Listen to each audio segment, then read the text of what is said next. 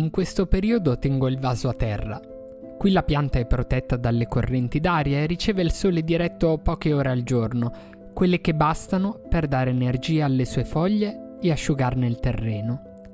Lei è una salvia a foglia larga, è arrivata sul nostro terrazzo questa primavera ed è riuscita ad affrontare il sole estivo solamente standosene protetta sotto la chioma del limone, vicino alle altre aromatiche.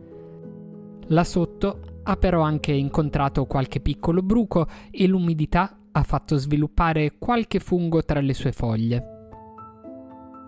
Oggi ci prendiamo cura della salvia per prepararla alla nuova stagione. Ciao, io sono Matteo e questi sono i miei Garden Tales. La salvia fa parte della stessa famiglia del timo e della menta e come loro in natura popola i terreni rocciosi, calcarei o sabbiosi della macchia mediterranea. È una pianta erbacea che in natura tende a camminare, cioè ad allungare i suoi rami per gettare continuamente nuove radici e garantirsi una lunga vita. Tende anche ad avere una forma cespugliosa, perdendo le foglie al suo interno. In Vaso sta a noi controllarne il comportamento. Per evitare che la sua natura cespugliosa le faccia perdere tutte le foglie più basse, ad ogni inizio di stagione possiamo eliminare tutte le foglie e i rami secchi all'interno della pianta. In questo modo il sole tornerà a toccare anche le parti più interne della salvia e farà sviluppare le foglie più basse e centrali che prima riuscivano ad ottenere a stento la luce.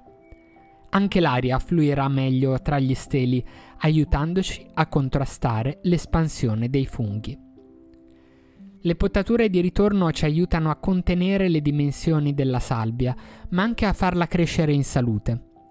Ad ogni taglio, nell'incontro tra il fusto e il picciolo delle foglie, spunteranno 2 nuovi rametti che nei prossimi mesi contribuiranno ad arrotondare la forma di questa pianta. La salvia è una pianta curatrice, ricca di calcio e vitamina C. Quando non c'era la possibilità di reperire medicinali, tra gli officinali a disposizione nell'orto o nel giardino c'era sicuramente anche questa pianta.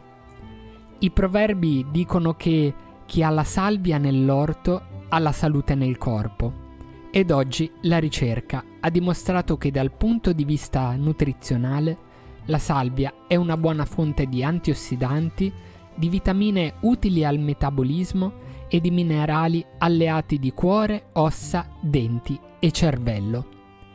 Sì, anche il cervello.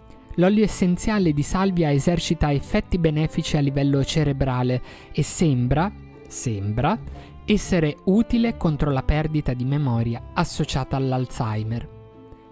In caso di tosse, infezioni alla bocca, dissenteria, ma anche per contrastare i disturbi del ciclo mestruale e della menopausa, le sue foglie si possono usare in decotti e infusi. Quando coltiviamo piante aromatiche in vaso, dobbiamo sempre ricordare che la loro natura non è quella di crescere ordinate dentro un piccolo vaso. Dobbiamo quindi prendercene cura, ricambiando quella cura che la pianta ci dona. Con l'autunno le ore di luce diminuiranno e la salvia potrebbe risentirne. Lei vive bene in climi caldi, in posizioni soleggiate. Quando le temperature scendono sotto i 5 gradi, anche solamente di notte, inizia a soffrire e senza un riparo dopo poco perderemo tutta la sua parte aerea. Al caldo, sotto il terreno, continuerà comunque a vivere il suo rizoma, pronto a creare nuovi getti quando le temperature lo permetteranno. Così come la salvia si adatta al mutare delle stagioni, anche noi possiamo trovare la forza per adattarci, per crescere nonostante le sfide della vita. Le piante sanno che con l'accorciarsi delle giornate bisogna sfruttare al massimo ogni istante di luce, vivere ogni momento e attraversarlo. Anche quando sembra che la luce stia diminuendo, possiamo cercarla e trovarla dentro di noi. Coltivando la nostra resilienza e pazienza, siamo in grado di attendere il momento favorevole, il nuovo sole. Nonostante le avversità, saremo allora in grado di rialzarci, di creare nuove opportunità.